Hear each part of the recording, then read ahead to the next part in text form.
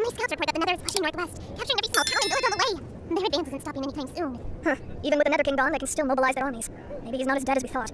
Who is leading this attack? They call him Hogsworth, the conqueror of the Nether Empire. Very well. Let's put an end to his happy little conquest. Commander, it's too dangerous to face them given our small number. Our outpost is just an obstacle they will easily plow through. Shouldn't we give this place up and regroup with the main army? No, we can't let them push any further. It will endanger our people. Lord Patrick is sending in reinforcements. We just have to hold long enough and pray they arrive on time. But Commander, we don't stand a chance! What if we lose the outpost before they get here? Don't fret. I have a contingency plan, my dear Lyria. A blizzard is upon us soon. It's our key to turn the tides of war. Blizzard? Commander, I don't get how that's any good for us. If anything, our army will starve or even freeze to death! You have much to learn.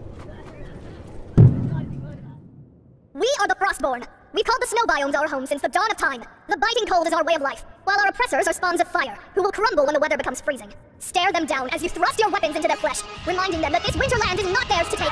Death to the Nether Empire!